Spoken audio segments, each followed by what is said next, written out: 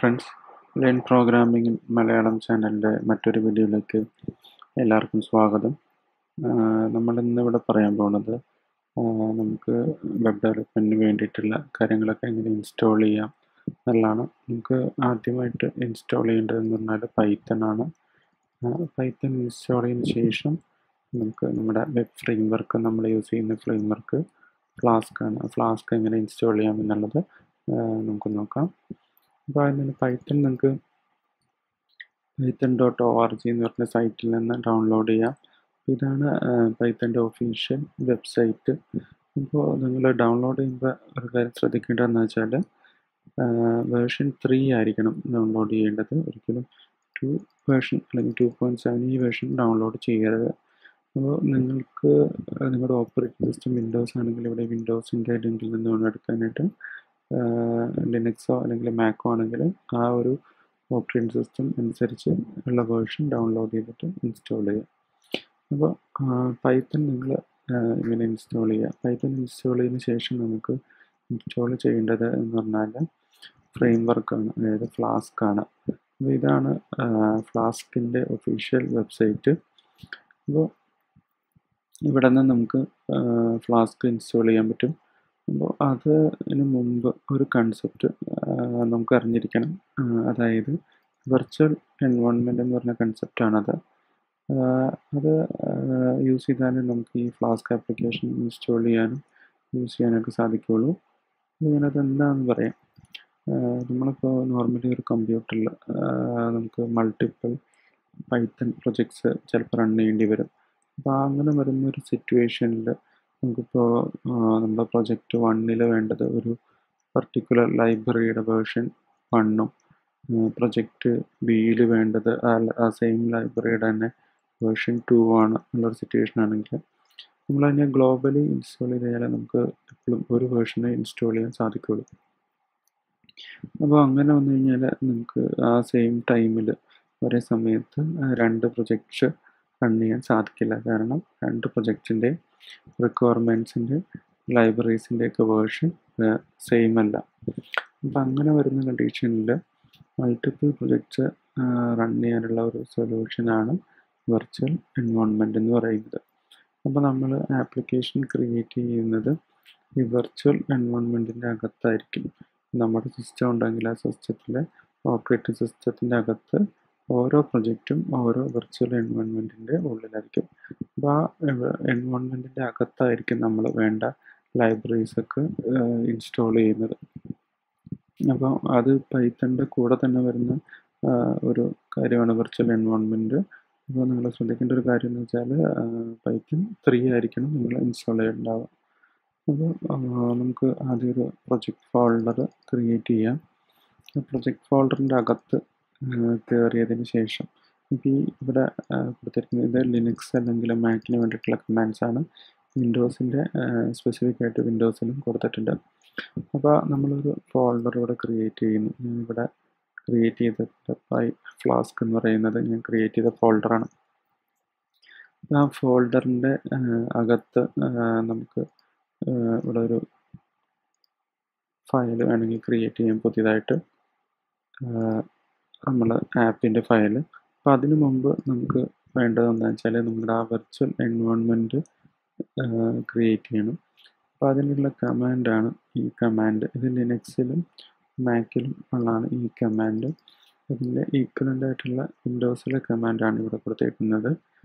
അപ്പോൾ ഇത് ചെയ്യുന്നത് എന്താണെന്ന് വെച്ചാൽ നമ്മൾ ആ ക്രിയേറ്റ് ചെയ്ത പ്രൊജക്റ്റ് ഫോൾഡർ, ഈ ഫോൾഡറിൻ്റെ അകത്ത് ഒരു വെർച്വൽ എൻവയോൺമെൻറ്റ് ക്രിയേറ്റ് ചെയ്യുന്നു. അപ്പോൾ അത് ക്രിയേറ്റ് ചെയ്ത് കഴിയുമ്പോൾ ഇങ്ങനെ ഒരു ഫോൾഡർ, ഞാൻ ഓൾറെഡി അത് ക്രിയേറ്റ് ചെയ്തിട്ടുണ്ട്, അതുകൊണ്ടാണ് എനിക്കും കൂടെ ഒരു ഫോൾഡർ വന്നിട്ടുണ്ടാവും. അപ്പോൾ ആ ഫോൾഡർ വന്നു കഴിഞ്ഞാൽ പിന്നെ നമുക്ക് അടുത്ത സ്റ്റെപ്പ് എന്ന് പറയുന്നത് ആ എൻവയോൺമെൻറ്റ് ആക്ടിവേറ്റ് ചെയ്യണം. അത് ആക്ടിവേറ്റ് ചെയ്താൽ മാത്രമേ നമുക്ക് അതിൻ്റെ അകത്ത് ലൈബ്രറീസൊക്കെ ഇൻസ്റ്റാൾ ചെയ്യാനും ഫ്ലാസ്ക് ഇൻസ്റ്റാൾ ചെയ്യാനൊക്കെ സാധിക്കുകയുള്ളൂ. അപ്പോൾ അത് ആക്ടിവേറ്റ് ചെയ്യാനുള്ള കമാൻഡ് ലിനക്സിലും മാക്കിലും ഈ ആദ്യം കൊടുത്തേക്കുന്നതാണ്. വിൻഡോസിലാണ് ഇവിടെ സെപ്പറേറ്റ് ആയിട്ട് കൊടുത്തേക്കുന്നത്. അപ്പോൾ നമുക്കിതൊന്ന് ആക്ടിവേറ്റ് ചെയ്ത് നോക്കാം. അപ്പോൾ ഇത് ആക്ടിവേറ്റ് ആയിട്ടുണ്ട്. അത് എങ്ങനെ നമുക്ക് മനസ്സിലാവണമെന്ന് വെച്ചാൽ ഇവിടെ നേരത്തെ ഈ ടെർമിനലിൽ പ്രത്യേകിച്ച് ഇവിടെ ഒന്നും ഉണ്ടായിരുന്നില്ല. ആക്ടിവേറ്റ് കൊടുത്തു കഴിഞ്ഞപ്പോൾ ഇവിടെ ഒരു പുതിയൊരു പേര് വന്നിട്ടുണ്ട്. VENV എന്ന് പറയുന്ന അഥവാ വെർച്വൽ എൻവയോൺമെൻറ്റ് എന്ന് പറയുന്ന ഒരു ലേബൽ ഇവിടെ വന്നിട്ടുണ്ട്. അതിൻ്റെ അർത്ഥം ഇതാണ്, നമ്മളിപ്പോൾ വെർച്വൽ എൻവയോൺമെൻറ്റിൻ്റെ അകത്താണ്. ഇനി നമുക്ക് ഫ്ലാസ്ക് ഇൻസ്റ്റാൾ ചെയ്യാം. ഞാൻ എൻ്റെ സിസ്റ്റത്തിൽ ഓൾറെഡി ഇത് ഇൻസ്റ്റാൾ ചെയ്യാൻ കൊടുത്തിട്ടുള്ളതാണ്, അതുകൊണ്ട് കുഴപ്പമില്ല. നിങ്ങൾ ഇത് റൺ ചെയ്യുക.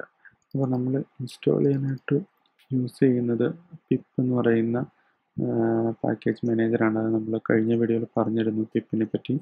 ഞാനൊന്നും കൂടി പറയാം. പിപ്പ് എന്ന് പറയുന്നത് പാക്കേജ് മാനേജറാണ്, അല്ലെങ്കിൽ ലൈബ്രറീസ് ഒക്കെ നമുക്ക് ഇൻസ്റ്റാൾ ചെയ്യാനുള്ള ഒരു ടൂളാണ് പിപ്പ് എന്ന് പറയുന്നത് പൈത്തൻ്റെ. അത് പൈത്തൺ 3യുടെ കൂടെ ഒക്കെ ഒരുമിച്ച് വരുന്ന ഒരു ടൂളാണ്. അപ്പോൾ ഇതിൻ്റെ കമാൻഡ് ഇങ്ങനെയാണ്: പിപ്പ് ഇൻസ്റ്റാള്, പിന്നെ നമ്മൾ ഇൻസ്റ്റാൾ ചെയ്യേണ്ട ലൈബ്രറിയുടെ പേരാണ്.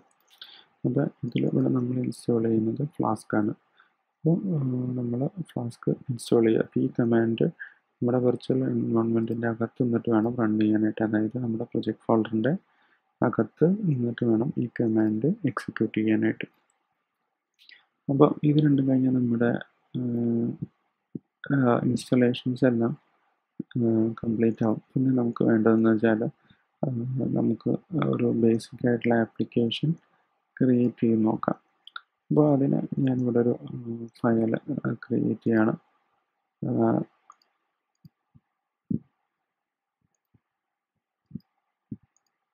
ഫയൽ ഞാൻ ഇവിടെ hello.py എന്ന് പറയുന്ന ഒരു ഫയൽ ക്രിയേറ്റ് ചെയ്യുന്നു. ആ ഫയലിൽ ആയിരിക്കും നമ്മുടെ ഫസ്റ്റ് ബേസിക് ആപ്ലിക്കേഷൻ നമ്മൾ റൺ ചെയ്യുന്നത്. ഇത് നമ്മുടെ കഴിഞ്ഞ വീഡിയോയിലൊക്കെ പറഞ്ഞ പോലെ പൈത്തണിൻ്റെ ബേസിക്സ് അറിയാവുന്നവർക്ക് വേണ്ടിയിട്ടുള്ള ട്യൂട്ടോറിയലാണ്. അത് കാണാത്തവരുണ്ടെങ്കിൽ നമ്മുടെ ഫസ്റ്റ് സീരീസ് കാണേണ്ടതാണ്. ഈ കോഡ് എഴുതിയൊന്ന് റൺ ചെയ്തതിന് ശേഷം എക്സ്പ്ലെയിൻ ചെയ്യുന്നതായിരിക്കും.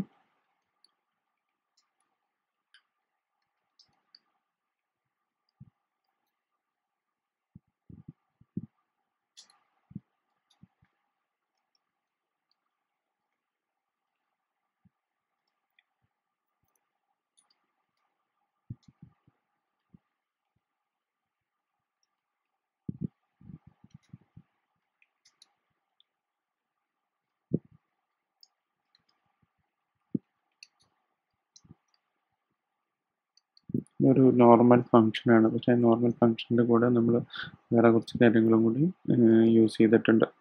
ഇനി നമുക്ക് വേണ്ടതെന്ന് പറഞ്ഞാൽ ഇത് റൺ ചെയ്യണം. അപ്പോൾ ഇത് റൺ ചെയ്യണമെങ്കിൽ കമാൻഡ്സ് നമുക്ക് ലിനക്സിലും മാക്കിലും ചെറിയ വ്യത്യാസമുണ്ട്, വിൻഡോസിലും ഒക്കെ ചെറിയ വ്യത്യാസങ്ങളുണ്ട്. ഈ കൊടുത്തിരിക്കുന്ന കമാൻഡ് എന്ന് പറയുന്നത് ലിനക്സിൽ അല്ലെങ്കിൽ മാക്കിലുള്ള കമാൻഡാണ്. നിങ്ങൾ വിൻഡോസിലാണെങ്കിൽ ഇതായിരിക്കും കമാൻഡ്. സെറ്റ് എന്ന് പറയുന്ന കമാൻഡ് വേണം യൂസ് ചെയ്യാനായിട്ട്.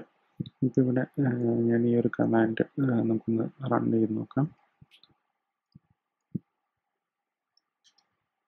ഇപ്പോൾ ആ കമാൻഡ് എക്സിക്യൂട്ടായി. ഇനി നമുക്ക് ഈ ഫസ്റ്റ് കമാൻഡ് കൊടുത്തു കഴിഞ്ഞാൽ ഈ എന്ന് പറഞ്ഞാൽ നമ്മുടെ ഫയലിൻ്റെ പേരാണ്. നമ്മളിവിടെ ക്രിയേറ്റ് ചെയ്ത hello.py എന്ന് പറയുന്ന ഫയലിൻ്റെ പേരാണത്. അപ്പോൾ അത് കൊടുത്തു കഴിഞ്ഞാൽ പിന്നെ നമുക്ക് ഫ്ലാസ്ക് റൺ എന്ന് പറയുന്ന കമാൻഡ്, അതായത് നമ്മുടെ ഫ്ലാസ്ക് ആപ്ലിക്കേഷൻ സ്റ്റാർട്ട് ചെയ്യാനുള്ള കമാൻഡാണ്, അത് കൊടുക്കുക. നമുക്കിവിടെ കൊടുത്തു നോക്കാം. അപ്പോൾ ഇതിപ്പോൾ ഇത് ലോഡായിട്ടുണ്ട്. അപ്പോൾ നമുക്കിവിടെ ഒരു മെസ്സേജ് കാണാം, റണ്ണിങ് ഓൺ എന്ന് പറയുന്ന ഒരു മെസ്സേജ് കാണാം.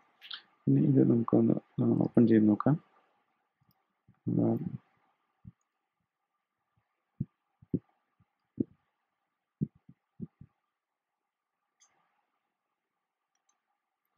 അപ്പോൾ നമുക്കിവിടെ വന്നിട്ടുണ്ട്, നമ്മൾ കൊടുത്ത മെസ്സേജ് ഹലോ വേൾഡ് എന്ന് വന്നിട്ടുണ്ട്. അപ്പോൾ ഇതാണ് ഏറ്റവും ബേസിക് ആയിട്ടുള്ള അല്ലെങ്കിൽ മിനിമൽ ആയിട്ടുള്ള ഒരു ഫ്ലാസ്ക് ആപ്ലിക്കേഷൻ. ഇനി നമുക്ക് ഇത് ഓരോന്നും എന്തൊക്കെയാണെന്ന് നോക്കാം. ഈ ഒരു ലൈനിൽ നമ്മൾ ഫ്ലാസ്കിൻ്റെ ക്ലാസ് ഇമ്പോർട്ട് ചെയ്തേക്കാണ് കാണുന്നത്. ഇവിടെ നമ്മളൊരു ഒബ്ജക്റ്റ് ക്രിയേറ്റ് ചെയ്തു. ആ ക്ലാസ്സിൽ നിന്ന് ഫ്ലാസ്കിൻ്റെ ഒരു ഒബ്ജക്റ്റ് ക്രിയേറ്റ് ചെയ്തു. ഇവിടെ ഇതിൻ്റെ ഒരു പാരാമീറ്റർ അണ്ടർസ്കോർ നെയിം അണ്ടർസ്കോർ എന്ന് കൊടുത്തിട്ടുണ്ട്. ഇതൊരു പൈത്തൻ്റെ സ്പെഷ്യൽ വേരിയബിളാണ്. അത് നമ്മൾ ഇതിൻ്റെ വാല്യൂ എന്ന് പറയുന്നത് നമ്മൾ ആപ്പ് സ്റ്റാർട്ട് ചെയ്യുന്ന ഫയലിൻ്റെ പേരായിരിക്കും ബൈ ഡിഫോൾട്ട്. അപ്പോൾ നമുക്കിപ്പോൾ നമ്മുടെ വെബ്സൈറ്റിൽ ഇമേജസ് ഒക്കെ കാണിക്കേണ്ടി വരും. അപ്പോൾ അതിൻ്റെ പാത്തൊക്കെ കറക്റ്റായിട്ട് കിട്ടാൻ വേണ്ടിയിട്ട് യൂസ് ചെയ്യുന്ന ഒരു വേരിയബിളാണിത്. പൈത്തൺ തന്നെ ഡിഫോൾട്ടായിട്ട് ക്രിയേറ്റ് ചെയ്യുന്ന ഒരു വേരിയബിളാണിത്. ഈ വേരിയബിൾ പാസ് ചെയ്ത് കൊടുത്താൽ നമുക്ക് ആപ്ലിക്കേഷൻ സ്റ്റാർട്ട് ആവുള്ളൂ. ഇനി അത് കഴിഞ്ഞിട്ട് നമ്മൾ ഇവിടെ കൊടുത്തേക്കുന്ന ഒരു നോർമൽ ഫങ്ഷനാണ്. ഫങ്ഷൻ ജസ്റ്റ് ഒരു സ്ട്രിങ് ഹലോ വേൾഡ് എന്ന് പറയുന്നത് റിട്ടേൺ ചെയ്യുന്നു. ഇവിടെ നിങ്ങൾ കണ്ടിട്ടുണ്ടാവും, ഇത് എന്ന് പറഞ്ഞാൽ ഇവിടെ @ നമ്മൾ കൊടുത്തേക്കുന്നതിൻ്റെ മീനിങ് എന്ന് പറഞ്ഞാൽ ഇതിനെ നമ്മൾ പറയുന്ന പേരാണ് ഡെക്കറേറ്റർ. ഈ ഡെക്കറേറ്റർ എന്ന് പറഞ്ഞാൽ പൈത്തണിലെ ഒരു സ്പെഷ്യൽ ഐറ്റമാണ്. അപ്പോൾ ആ ഡെക്കറേറ്ററിൻ്റെ മീനിങ് എന്താണെന്ന് വെച്ചാൽ നമ്മൾ നോർമലായിട്ടുള്ള ഒരു ഫങ്ഷന് ഒരു സ്പെഷ്യൽ മീനിങ് കൊടുക്കാൻ വേണ്ടി യൂസ് ചെയ്യുന്നതാണ് നമ്മൾ ഡെക്കറേറ്റേഴ്സ് എന്ന് പറയുന്നത്. അപ്പോൾ ഇവിടെ app.root എന്ന് കൊടുത്തിട്ടുണ്ട്. എന്നിട്ട് അത് കഴിഞ്ഞ് നമ്മളിവിടെ ഒരു സിംഗിൾ കോട്ട്സിൽ ഒരു സ്ലാഷും കൊടുത്തിട്ടുണ്ട്. അതിൻ്റെ മീനിങ് എന്താണെന്ന് വെച്ചാൽ നമ്മുടെ ബ്രൗസറിൽ സ്ലാഷ് എന്ന് പറയുന്നത് നമ്മുടെ വെബ്സൈറ്റിൻ്റെ ഹോം URL-നെയാണ് നമ്മൾ പൊതുവെ സ്ലാഷ് എന്ന് പറയുന്നത്. ഫോർ എക്സാമ്പിൾ, നമ്മളിപ്പോൾ ഒരു സൈറ്റ് google.com എന്ന് പറഞ്ഞാൽ ആ google.com-ൻ്റെ സ്ലാഷ് അല്ലെങ്കിൽ ഹോം URL എന്ന് പറയുന്നത് ഒരു സ്ലാഷാണ്. അപ്പോൾ അത് നമുക്ക് മാറ്റി നോക്കാം.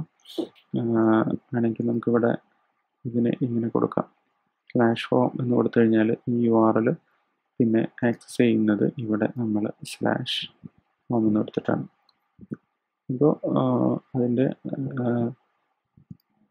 അർത്ഥം എന്താണെന്ന് വെച്ചാൽ നമ്മളിവിടെ ബ്രൗസറിൽ ടൈപ്പ് ചെയ്യുന്ന URL-നെ പൈത്തണിലെ ഒരു ഫങ്ഷനായിട്ട് മാപ്പ് ചെയ്യാൻ അല്ലെങ്കിൽ കണക്ട് ചെയ്യാനായിട്ട് യൂസ് ചെയ്യുന്നതാണ് നമ്മുടെ ഈ റൗട്ട് അല്ലെങ്കിൽ റൗട്ടിംഗ് എന്ന് പറയുന്നത്. ഈ @ കൊടുക്കുന്നതിന് നമ്മൾ ഡെക്കറേറ്റർ എന്ന് പറയുന്നു. പക്ഷെ നമ്മളിങ്ങനെ മാപ്പ് ചെയ്യുന്ന കാര്യത്തിന് പറയുന്ന പേരാണ് റൗട്ടിംഗ്. അതായത് നമ്മുടെ ബ്രൗസറിലെ ഒരു URL-നെ പൈത്തണിലെ ഒരു ഫങ്ഷനുമായിട്ട് കണക്ട് ചെയ്യുന്ന അതിന് പറയുന്ന പേരാണ് റൗട്ടിംഗ്. നമുക്ക് ഇതുപോലെ എത്ര റൗട്ട്സ് വേണമെങ്കിലും ക്രിയേറ്റ് ചെയ്യാൻ സാധിക്കും. നമുക്ക് വേണമെങ്കിൽ ഇപ്പോൾ ഇവിടെ ഒരു റൗട്ടും കൂടി ക്രിയേറ്റ് ചെയ്ത് നോക്കാം. നമ്മളിവിടെ വേറൊരു ഫങ്ഷൻ കൊടുക്കുകയാണ്. അപ്പോൾ ആ ഫങ്ഷൻ എന്ന് പറഞ്ഞത് കൊടുക്കുന്നു.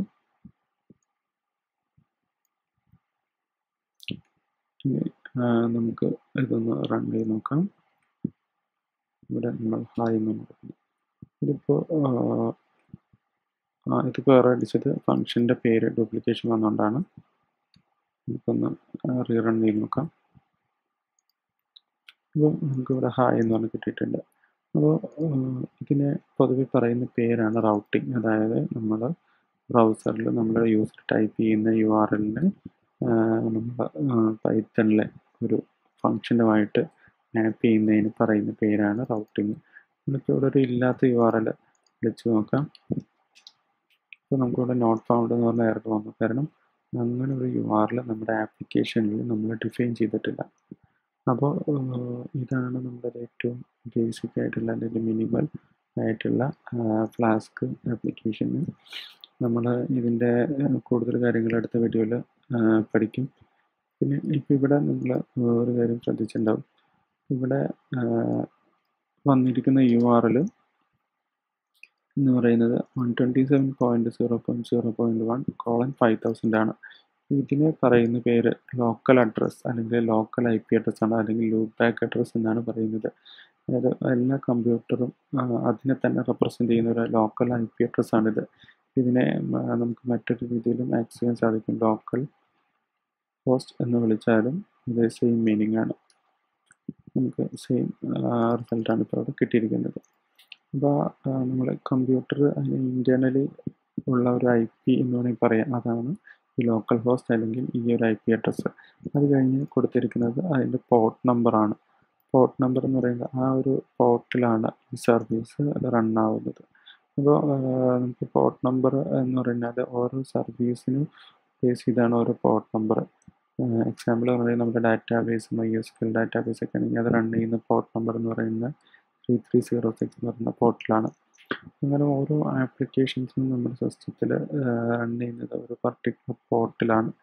പോർട്ട് വെച്ചിട്ട് പോർട്ടിലേക്ക് കണക്ട് ചെയ്തിട്ടാണ് നമ്മളതിനെ ആക്സസ് ചെയ്യുന്നത്. ഇവിടെ ബ്രൗസറിൽ നമ്മൾ IP പോർട്ട് നമ്പറും ഇത് കൊടുത്തുകൊണ്ടാണ് നമുക്ക് ഇവിടെ ഇങ്ങോട്ട് കണക്ഷൻ കിട്ടിയത്. ഈ 5000 എന്നത് ഇതിൻ്റെ ഡിഫോൾട്ട് പോർട്ടാണ്. നമുക്കത് മാറ്റാനൊക്കെ സാധിക്കും. ഇപ്പം നമ്മളിവിടെ പോർട്ട് നമ്പർ മാറ്റി ആക്സസ് ചെയ്യാൻ നോക്കി കഴിഞ്ഞാൽ നമുക്കിവിടെ കിട്ടില്ല. കാരണം അങ്ങനെ ഒരു സർവീസ് നമുക്കിവിടെ റണ്ണിങ് അല്ല. ഇത് ജസ്റ്റ് അറിയാൻ വേണ്ടി പറഞ്ഞതാണ്. നമ്മുടെ റിയൽ വെബ്സൈറ്റിലൊന്നും ഈ ഒരു പോർട്ട് നമ്പർ ഇല്ലാത്തതിന് കാരണം എന്ന് വെച്ച് കഴിഞ്ഞാൽ ലൈവ് വെബ്സൈറ്റൊക്കെ റൺ ചെയ്യുന്നത് പോർട്ട് 80ലാണ്. 80 നമുക്ക് പോർട്ട് നമ്പർ ടൈപ്പ് ചെയ്തില്ലെങ്കിലും അത് കിട്ടുന്നതാണ്. അതുകൊണ്ടാണ് നമ്മുടെ ലൈവ് വെബ്സൈറ്റിലൊക്കെ പോർട്ട് നമ്പർ ഇല്ലാതെ നമ്മൾ ആക്സസ് ചെയ്യുന്നത്. അപ്പോൾ ഇതൊരു നമ്മുടെ പൈത്തൺ ഫ്ലാസ്കിൻ്റെ ഒരു ഏറ്റവും മിനിമലായിട്ടുള്ള എക്സാമ്പിളാണ്. നമ്മൾ ഇതിൻ്റെ പുറത്ത് ആയിരിക്കും ഓരോന്ന് ബിൽഡ് ചെയ്ത് പോകുന്നത്. പിന്നെ ഇതിലുള്ള ഒരു കാര്യം കൂടി എന്ന് വെച്ചാൽ നിങ്ങൾ ഇതിൽ ഡീബഗ് മോഡ് എന്ന് പറയുന്ന ഒരു ഫീച്ചറുണ്ട്. അപ്പോൾ അത് നിങ്ങൾക്ക് കിട്ടണമെങ്കിൽ നിങ്ങൾ ഈ ഒരു കമാൻഡ് കൊടുക്കണം. അതായത് റൺ ചെയ്യുന്നതിന് മുമ്പ് മോഡ് എൻവയോൺമെൻറ്റ് ഡെവലപ്മെൻറ്റ് എന്ന് കൊടുക്കണം. വിൻഡോസിലാണെങ്കിൽ എക്സ്പോർട്ടിന് പകരം സെറ്റാണ് യൂസ് ചെയ്യുന്നത്. ഈ ഡീബഗ് മോഡ് കൊടുത്താൽ മാത്രമേ നമുക്ക് ഇവിടെ എന്തെങ്കിലും ഒരു എററൊക്കെ ഉണ്ടെങ്കിൽ കിട്ടുള്ളൂ. നമുക്ക് വേണമെങ്കിൽ ഒന്ന് ട്രൈ ചെയ്ത് നോക്കാം. ഇപ്പോൾ ഇത് റീലോഡ് ചെയ്ത് കഴിഞ്ഞാൽ നമുക്കിവിടെ ഒരു എറർ വന്നു. ഈ എറർ നമുക്ക് കാണണമെങ്കിൽ നമുക്ക് ഡെവലപ്മെൻറ്റ് ടൈമിൽ എറേഴ്സ് വന്നാലേ അല്ലെങ്കിൽ എറേഴ്സ് ഡിസ്പ്ലേ ആയാലേ നമുക്ക് അത് ഫിക്സ് ചെയ്യാൻ സാധിക്കുള്ളൂ. അപ്പോൾ അതിന് വേണ്ടി ഉള്ള ഡെവലപ്മെൻറ്റ് മോഡ് അല്ലെങ്കിൽ ഡീബഗ് മോഡ് എന്നാണ് അതിന് പറയുക. എറേഴ്സ് ബ്രൗസറിൽ ഡിസ്പ്ലേ ആക്കുന്നത് ഓണാക്കിയിടുന്നതിനാണ് നമ്മൾ ഡീബഗ് മോഡ് ഓണാക്കുക എന്ന് പറയുന്നത്. അപ്പോൾ അത് ഓണാക്കിയാൽ ഇങ്ങനെ എറേഴ്സ് നമുക്ക് കാണാൻ സാധിക്കുള്ളൂ. ശ്രദ്ധിക്കേണ്ട കാര്യം വിൻഡോസിലാണെങ്കിൽ സെറ്റാണ് കൊടുക്കേണ്ടത്. പിന്നെ ഡീബഗ് മോഡ് ഓണാക്കിയാൽ വേറൊരു ഗുണം എന്ന് പറഞ്ഞാൽ നമ്മൾ ഫയലിന് ചേഞ്ച് ചെയ്ത് കഴിഞ്ഞാൽ ഈ സർവീസ് ഓട്ടോമാറ്റിക്കലി റീസ്റ്റാർട്ട് ആവും. നമ്മൾ കോഡ് ചേഞ്ച് കൊടുത്തിട്ടുണ്ടെങ്കിൽ ഇവിടെ വെബ് സെർവർ ഓട്ടോമാറ്റിക്കലി റീസ്റ്റാർട്ട് ആവുന്നതാണ്. അപ്പോൾ അത് വേറൊരു അഡ്വാൻറ്റേജ്. അപ്പോൾ കോഡ് നമുക്ക് ഓരോ തവണയും സെർവർ സ്റ്റാർട്ട് ചെയ്യേണ്ട ഒരു ആവശ്യമില്ല. അതും ഇതിൻ്റെ ഒരു അഡ്വാൻറ്റേജാണ്. കാരണം ഇവിടെ ഇപ്പോൾ ഞാനിപ്പോൾ ഇതിൻ്റെ ഔട്ട്പുട്ട് മാറ്റിയപ്പോൾ സെർവർ ഓട്ടോമാറ്റിക്കലി റീസ്റ്റാർട്ടായി. റീസ്റ്റാർട്ട് ആയതുകൊണ്ടാണ് ഈ മെസ്സേജ് അപ്പോൾ തന്നെ വന്നത്. നമുക്ക് വേണമെങ്കിൽ ഒന്നുകൂടി മാറ്റി പഴയ പോലെ ആക്കി നോക്കാം. ഞാൻ സേവ് ചെയ്യുന്നു, റൺ ചെയ്യാം. അപ്പോൾ ഇത് മാറി. കാരണം എന്താണെന്ന് വെച്ചാൽ ഓട്ടോമാറ്റിക്കലി സെർവർ റീസ്റ്റാർട്ട് ആയിക്കൊണ്ടിരിക്കുകയാണ്. നമ്മുടെ ഡീബഗ് മോഡ് ഓൺ ആയിട്ടുണ്ട്. അപ്പോൾ ഇവിടെ ഡീബഗ് മോഡ് ഓൺ ആണെങ്കിൽ ഇവിടെ ഈ ഒരു മെസ്സേജ് കാണിക്കും, ഡീബഗർ ഈസ് ആക്റ്റീവ് എന്ന് പറയുന്നത് കാണിക്കും. പിന്നെ റീസ്റ്റാർട്ടിങ് വിത്ത് സ്റ്റാർട്ട്, അതായത് നമ്മൾ ഫയൽ ചേഞ്ചിൽ ഓട്ടോമാറ്റിക്കലി ഇത് സെർവർ റീലോഡ് ആവുന്നതാണ്. അപ്പോൾ ഇതാണ് നമ്മുടെ ഒരു ബേസിക് ഫ്ലാസ്ക് ആപ്ലിക്കേഷൻ. ഇതിൻ്റെ പുറത്ത് നമ്മളിനി കൂടുതൽ കാര്യങ്ങൾ വരുന്ന വീഡിയോയിൽ പഠിക്കുന്നതാണ്. അപ്പോൾ അടുത്ത വീഡിയോയിൽ കാണാം. അപ്പോൾ എല്ലാവരും ഈ ഒരു കോഡ് ട്രൈ ചെയ്ത് നോക്കാം. ഇൻസ്റ്റലേഷനിൽ എന്തെങ്കിലും സ്റ്റക്കായോ അങ്ങനെ എന്തെങ്കിലും ഹെൽപ്പ് വേണമെന്നുണ്ടെങ്കിൽ കമൻസിൽ ചോദിക്കാവുന്നതാണ്.